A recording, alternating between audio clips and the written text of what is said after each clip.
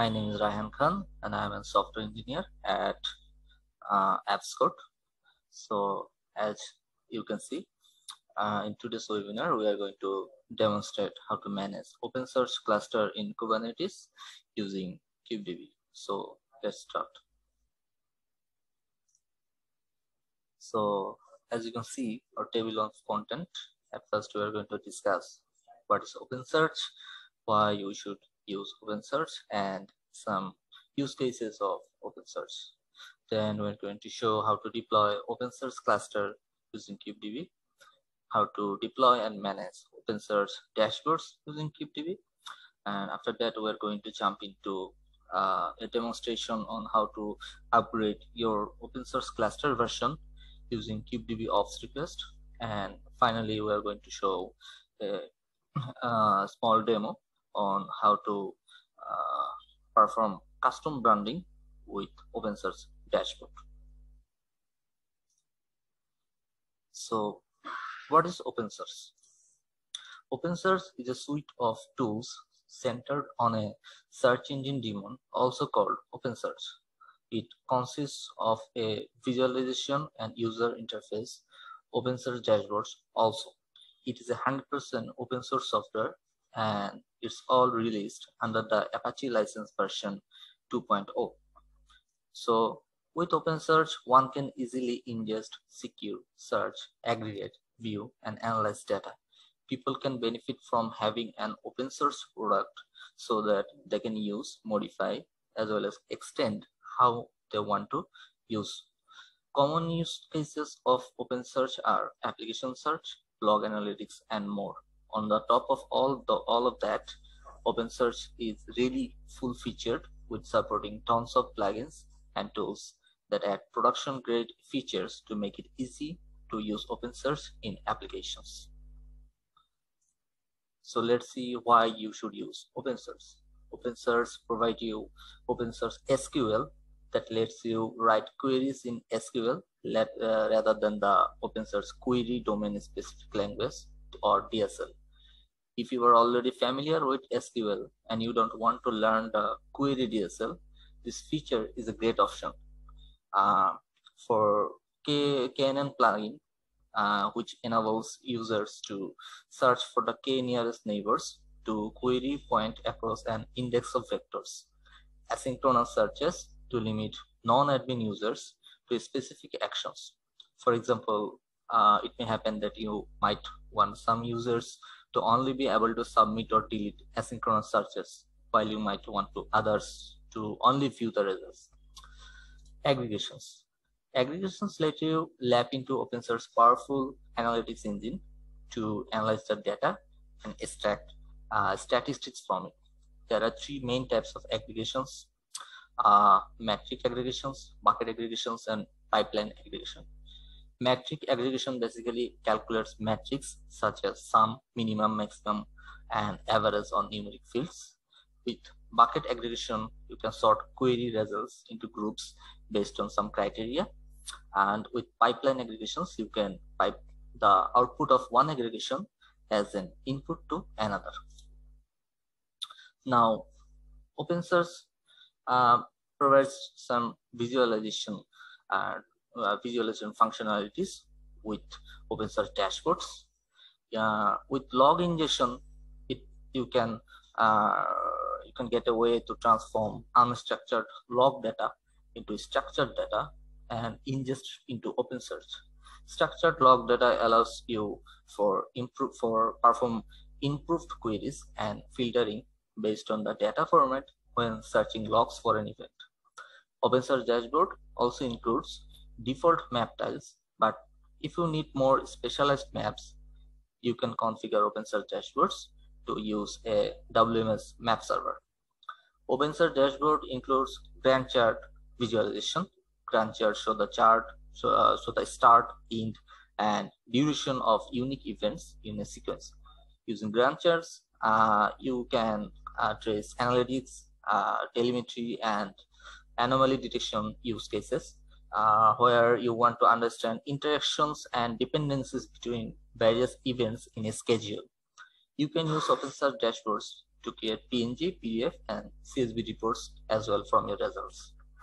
And by default, Opensearch Dashboard uses the Opensearch logo, but if you want to use custom branding elements such as favicon, main dashboard logo, you can also do so. So Opensearch have tons of tools and plugins, as we have already said. Opensearch has its own security plugin for authentication and access control. The plugin provides numerous features to help you secure your cluster.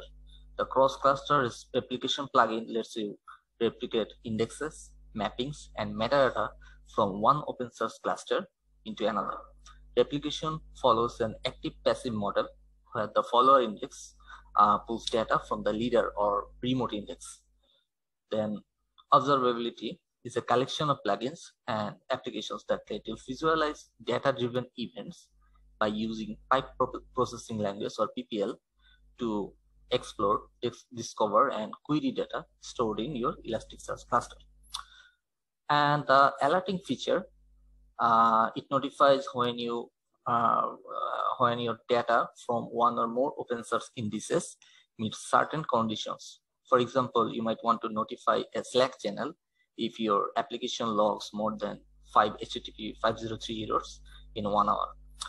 And anomaly detection in Opensearch is any unusual behavior in change in your time series data. Anomalies can provide valuable insights into your data. For example, for IT infrastructure data, an anomaly in the memory usage metric might help you uncover any early sign of a system failure. So let's see what's an Opensearch cluster and how it functions. Opensearch can operate as a single node or multi-node cluster. Here is a 5-node cluster on the left that has 2 dedicated master nodes, 1 dedicated ingest node, and 2 dedicated data nodes. Master node manages the overall operation of a cluster and keeps track of the cluster state. This includes creating and deleting indices, keeping track of the nodes that join and leave the cluster, checking the health of each node in the cluster by running ping request, and allocating the shards to nodes. Ingest node preprocesses data before storing it in the cluster. It runs an ingest pipeline that transforms your data before adding it into an index. Data node stores and searches data. It performs all data-related operations such as indexing, searching, aggregating on local shards. These are the working nodes for your cluster, and they need more disk space than any other node type. So in order to create and deploy an Opensearch cluster and Opensearch dashboards according to your requirements, it's important to understand how node discovery and cluster formation work and what settings govern them. Assigning node types and choosing the hardware for each node type depends on your use case. So deploying a cluster in Kubernetes space with all your required configurations could be complicated sometimes. So KubeDB comes into picture as a savior for you. KubeDB operator ensures your cluster is deployed with your required configuration in Kubernetes native web, and it is secured by TLS. KubeDB operator also makes sure that the Opensearch dashboard is provisioned and it is configured with your cluster with secure connectivity. So if you want to install KubeDB, you can visit kubedb.com, and you can very easily install KubeDB using with help jobs. Okay. So this is a custom resource for deploying Opensearch cluster. This custom resource is called Elasticsearch. As you can see, like any other Kubernetes objects, it has an API version, kind, metadata, and spec section. The API version is kubedb.com/v1alpha2. The kind is Elasticsearch. In the metadata section, you have to provide your custom resource name, in this case, which is OS cluster, which refers to Opensearch cluster, and we are going to deploy it in demo namespace. The spec section, we recommend using enable SSL to true. If you want to enable HTTP at your, enable TLS at your HTTP layer. For this demo, we're going to deploying Opensearch version 1.1.0. Our storage type is durable. You can also set it to ephemeral if you want to. In the topology section, we have 1 master nodes, 2 data nodes, and 3 replicas for ingest nodes. As we are on Linux Kubernetes engine, we're going to use one of the default storage classes, that is Linux block storage, and we are requesting 1 gig of storage for each of master, data, and ingest nodes. So let's go to our workstation. As you can see,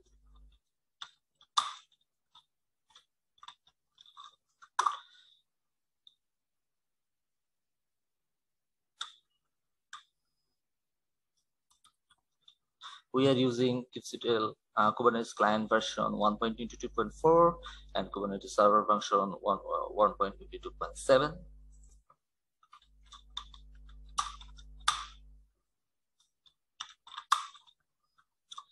On our Kubernetes namespace, you can see that our KubeDB pods are running as we have already installed it.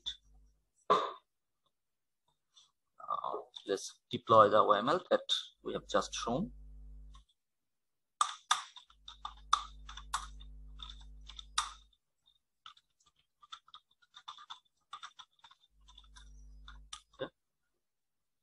So our custom resource has been created. Here we're going to watch our custom resource. So Opensearch cluster is provisioning.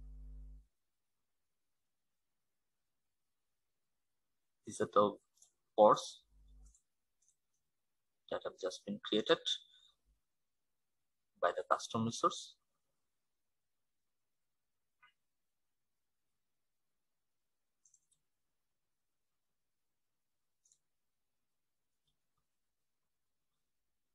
Let's wait for a while. Already master pod is running.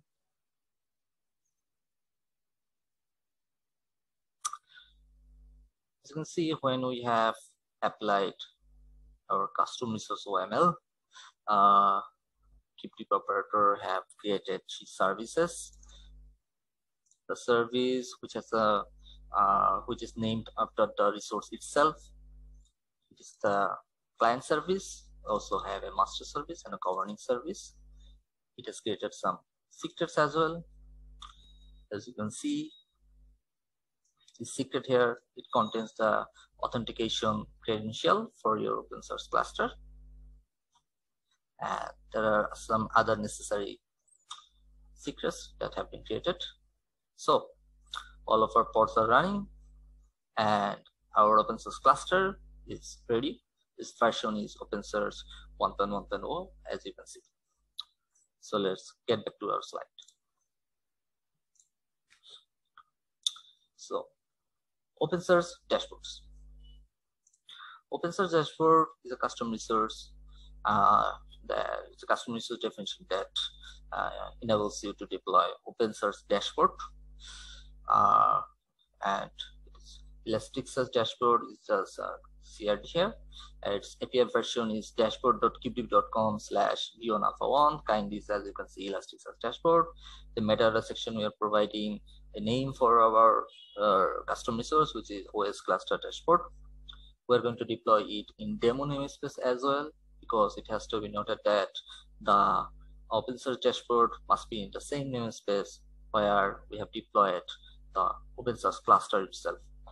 The spec section, we recommend to enable SSL to set enable SSL to true if you want to enable TLS at your HTTP layer. The database reference field, you have to provide your cluster name or your database name, in our case, which is OS cluster. Let's deploy this OML.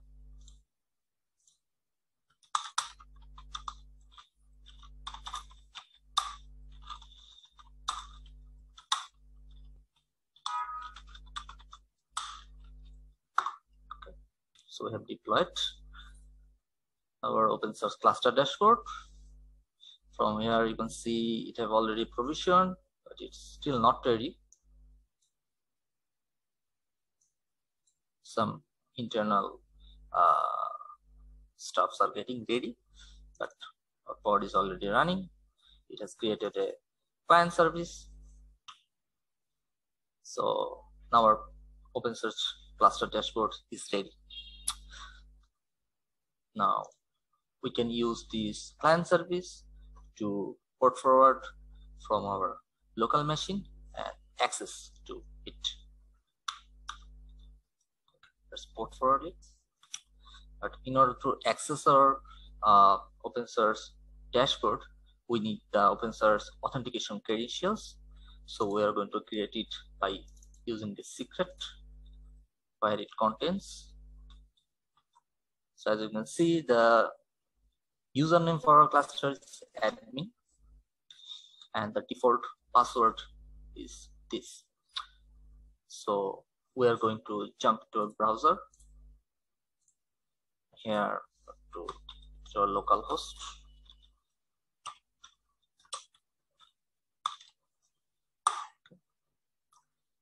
As you can see, this warning is being shown as we are using self-signed certificates and it is not kindly trusted in your browser.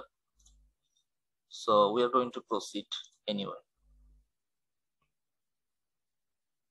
We're expecting a login screen. Yeah. So we are going to put our username and password for Opensearch authentication.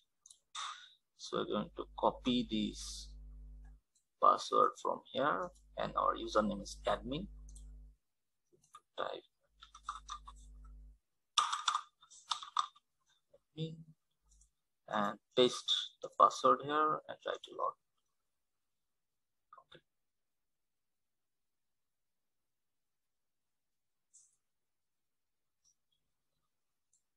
So we have logged in. So we're going to explore on our own. So this is the home page of Opensearch Dashboard. So we have successfully logged in to our Opensearch Dashboard.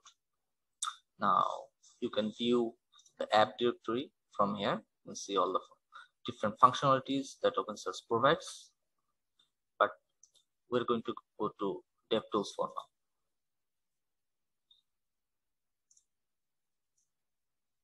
We already have some predefined commands that we are going to show in this demo. With this get request, we're going to see that, yes, we're going to see that our cluster version is 1.1.0.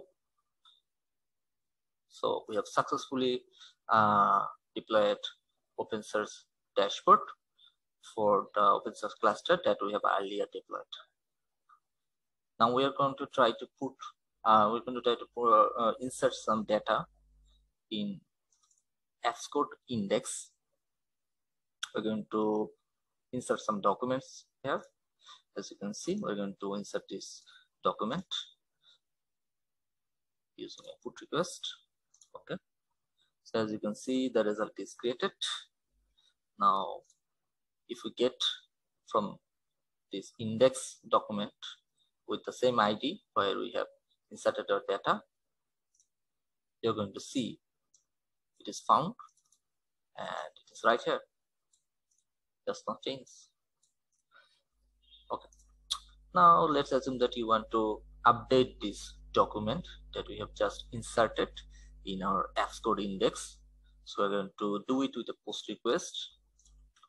We're going to add stash to our document, which is another Xcode product. So let's make the request from here. Let's see if result is updated. Now if we try to get from our index, you can see it's right here. So document is updated. Okay.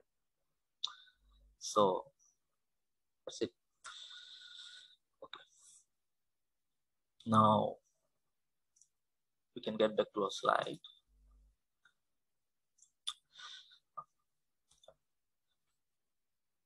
Now we are going to see how you can upgrade your open source cluster using KubeDB ops request. So KubeDB ops request is a or Elasticsearch ops request that we are going to use in this demo. Particularly, it is a custom resource definition that enables you to perform administrative operations like horizontal scaling, vertical scaling, or version upgrading of your database or cluster.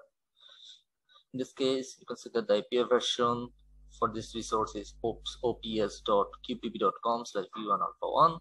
The kind is Elasticsearch ops request. The metadata section, you have to provide a name for your resource, which is in our case OS cluster upgrade.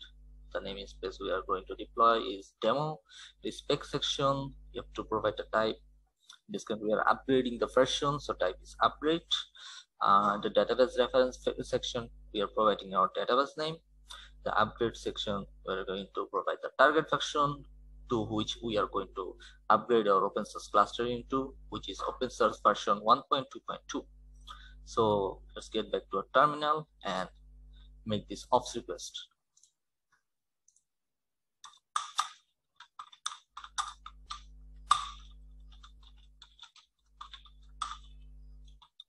Okay, we're going to apply this one.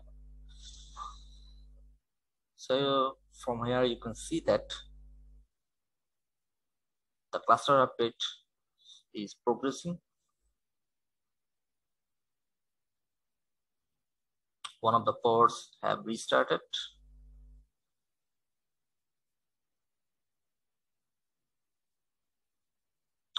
One by one, all 4 ports will be restarted and they will be upgraded with the latest version that we have targeted to upgrade our cluster into.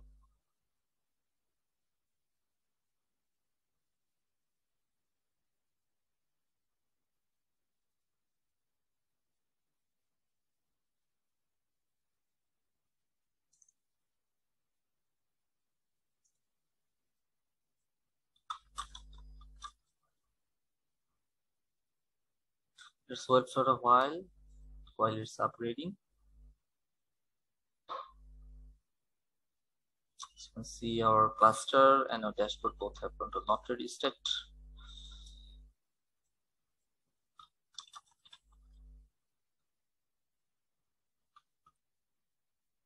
Yeah. So ingest node is already running after restart. The other 3 nodes will be consecutively running. Later we are expecting the data nodes to restart.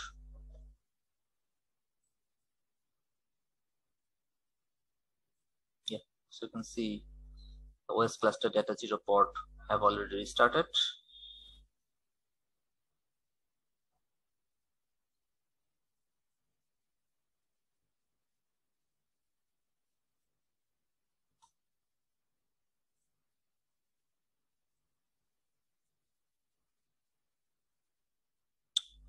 So it has restarted.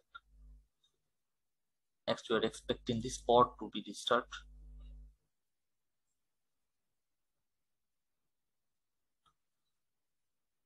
For the upgrade operation.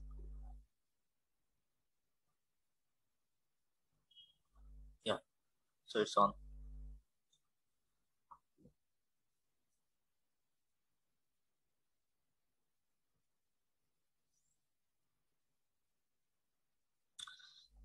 So 3 ports have already restarted with the upgraded version. Finally, we are expecting the master node to restart.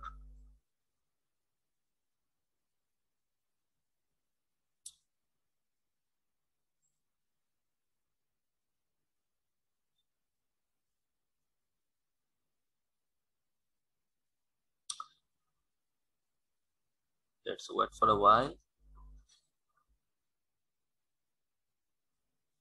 Okay, so it's have started terminating. Now it have restarted.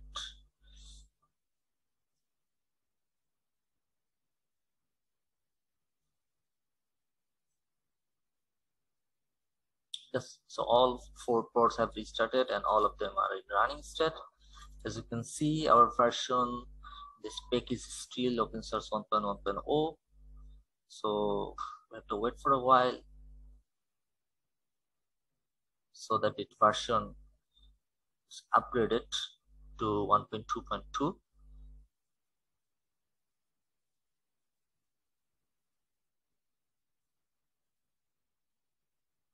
When the version will be upgraded to 1.2.2 and our Opensearch cluster will be ready, the Opensearch cluster dashboard will be started to reconfigure.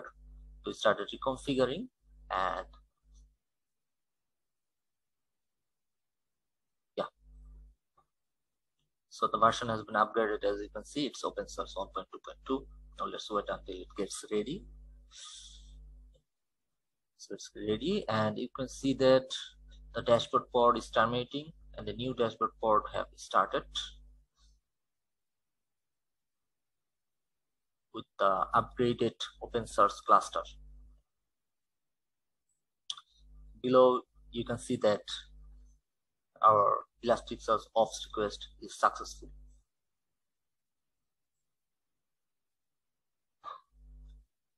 Let's wait until our dashboard is ready. Yes, so Opensearch dashboard is ready now, so we can access to our Opensearch dashboard. Okay, let's forward again. Let's get back to our Opensearch dashboard. We're going to reload. So you can see it's loading.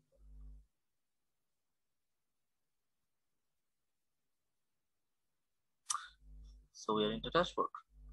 So from the dev tools, if you try to make a get request, you can see that the version has been upgraded and it's now 1.2.2.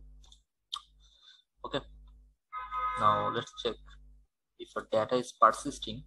So we have upgraded our Opensearch cluster from 1.1.0 to 1.2.2. Now we are going to check if the data we have inserted earlier in apps code index is still persisting or not. Yeah, you can see it's right here. So the data will be persisting even if you upgrade your cluster to a latest version. So we don't need this data anymore, so we're going to delete our index as well. Okay, so it's acknowledged. Now if you try to make a get request, it will throw an error. So let's put some more bulk data into our cluster. In this case, we are going to create a index called books. We're going to insert some documents with book names and price. Here we are going to insert three documents in books index with ID number 1, 2, and 3, and each of them will be containing a name and price for a book, as you can see here. So we're going to insert our first document, which is created. Interesting feature here that if you select two queries, you can perform them at once. Yeah, here you can see both of them are created together. Okay, so now let's, from the side panel, we're going to go to query workbench. Now I'm going to show you how you can use SQL to make queries on your data.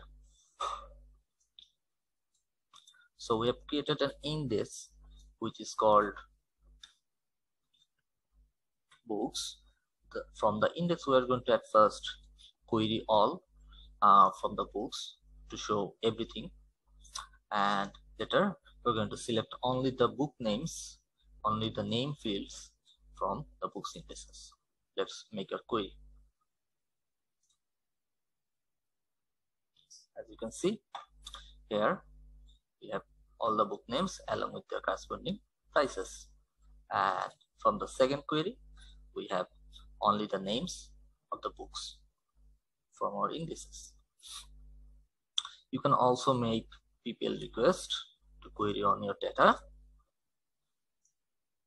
So what we are going to do, we are going to get our data sorted according to their prices from the source index books, and we are going to only show the only two fields, name and price. We're going to get only those two fields.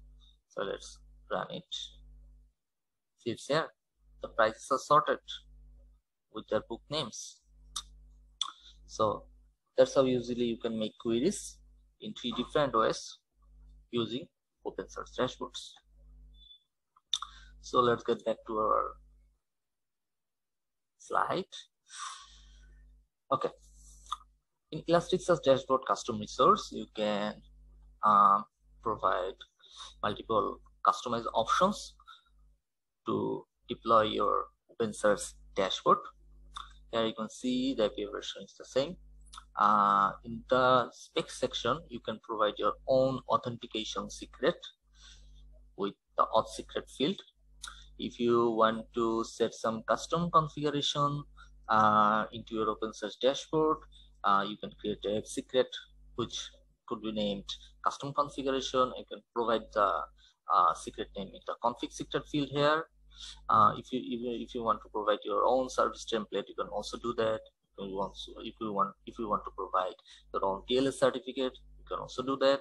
And if you want to provide a pod template where you can specify the resource limits and required CPU or memory, you can do that easy. And you can set the termination policy to do not terminate instead of wipe out if you want to make sure that your dashboard is not deleted accidentally.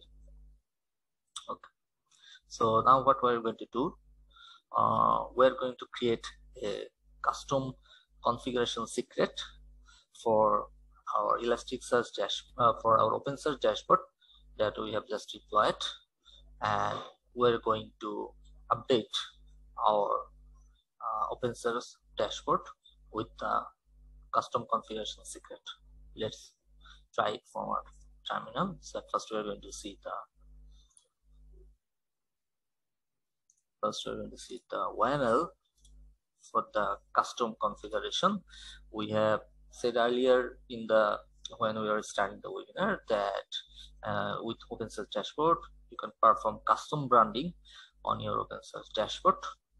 So let's assume that for this demo we want to replace the Opensearch dashboard logo, mark, and favicon with our official KubeDB logo. So we can provide it in the branding.logo.default URL, the branding.mark.default URL, and branding.favicon URL with the address of the KubeDB official logo. And we also want our application title, which is currently now Opensearch dashboard, to be KubeDB dashboards. So let's apply the secret.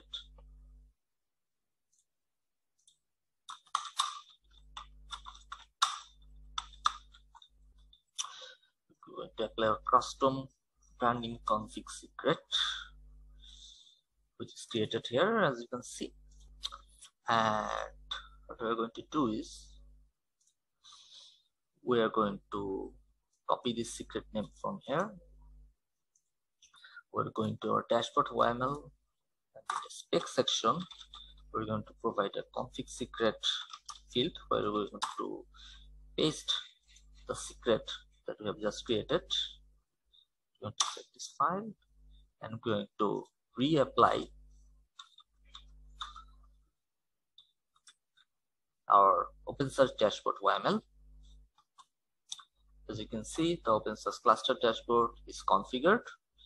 The old pod is terminating and the new pod has been created. Yeah. So now we're going to report forward. We're going to jump into our Opensearch dashboard. Yeah. So we're going to reload the home page. Let's see what happens. You can see here you have the KubeDB official logo and it's written loading KubeDB dashboards instead of Opensearch dashboard. The favicon have been updated, the mark, the logos, all of them are KubeDB logos, and the application name has been converted into KubeDB dashboards as well. So this is how easily you can manage, you can deploy and manage Opensearch and Opensearch Dashboard with KubeDB. And you can also provide your own custom configurations in KubeDB Dashboard if you want to, using custom configuration secrets. You can also upgrade your Opensearch cluster along with the Opensearch Dashboard using Elasticsearch auth request while persisting the data. And that's it.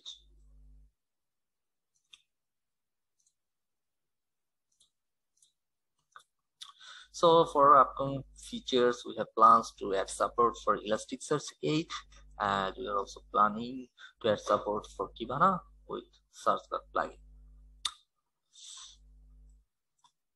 So thank you for being with us for the whole webinar. Now, if we have any questions, you may ask.